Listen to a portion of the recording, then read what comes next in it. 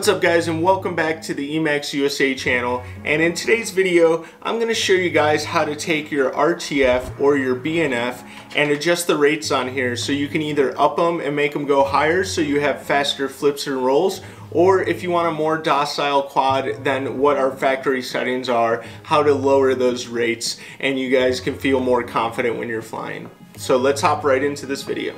Now the first thing you're going to need is a computer that can run the Betaflight configurator, obviously your drone, either RTF or BNF, and a USB cable to plug your drone into the computer. Once you have all that, you're going to go ahead and find the Betaflight configurator. And the way to find the Betaflight configurator, if you don't already have it installed, is to go to EMAX USA, and under EMAXUSA.com you'll see up top there is customer support. You're going to go ahead and click that button. And this is going to pop up our support page, and in the support page you're going to have a little bit about the warranty, returns. We don't really care about that right now. We want to know about our EMAX knowledge base. So if you see right here, it says EMAX knowledge base, manuals, CLI dumps, and more. And we're going to hit explore now. And once you're in our EMAX knowledge base, you're going to find everything you need here. So manuals, CLI dumps, little tips and tricks. But what we want to find out is where to download the Betaflight configurator for your model. So you're going to go ahead and find your model there, and it'll tell you what Betaflight configurator that you should install. And if you guys have a newer one installed right now, that will still adjust the rates, but if you're uploading firmware or CLI commands, you may have to use an older model of the Betaflight configurator. So I just suggest to go here and find out exactly which Betaflight configurator that you should use with your firmware and the model that you're using. Now, once you have the Betaflight configurator downloaded, you can go ahead and open that up. Then you're going to take your EMAX model, which mine here is the Nanohawk, and I'm going to plug the USB into my Nanohawk right now. Then I'm going to take the other end and plug it into the computer.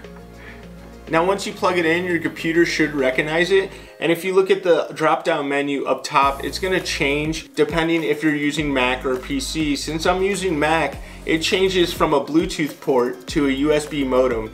That's telling me that I know it's connected on the computer. And if you're using a PC, it's going to change to some kind of COM port. So once you see that your computer is established communication with the drone, you can go ahead and hit the connect button. And now we're into our drone's flight controller. Now the thing we're going to be working on is our rates. So to get to your rates, you're going to want to go to the PID tuning tab on the left. And once there, it's going to pop up a window and it's your PID profile settings. And we're not going to worry about that because the drones that come from the EMAX factory are already PID tuned and all the settings are set up. We're just worried about the rates. So we're going to go over to the other tab that says rate profile settings. Now once here, you're going to only mess with a couple different values here, and I'm not going to get into the specifics of these and break them down and explain exactly what they are to you. There's tons of videos on YouTube if you want to go out and learn more about your rates. So under here you'll see that there's RC rate, super rate, and RC expo. And all of these kind of work together with your stick feel on your transmitter. Now the two that I usually mess with are RC rate and super rate.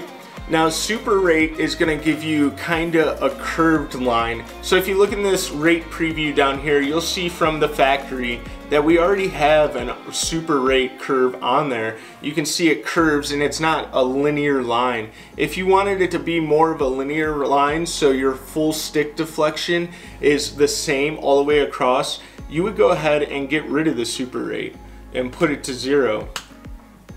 And that gives the line a little bit more of a linear curve. But I'm going to go ahead and put it back to 0.6.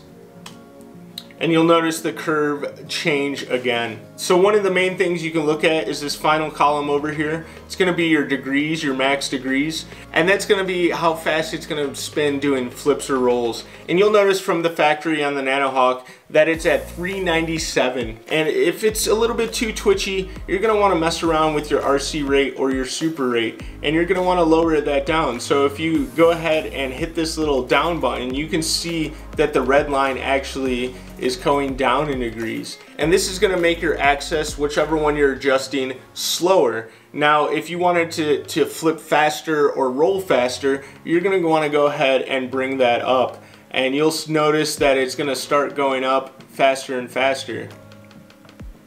Now, me personally, the rates that we have from the factory, I think they're really good, and for any beginner pilot out there, I think you're going to be fine with those, and you might want to just learn and try to get used to those.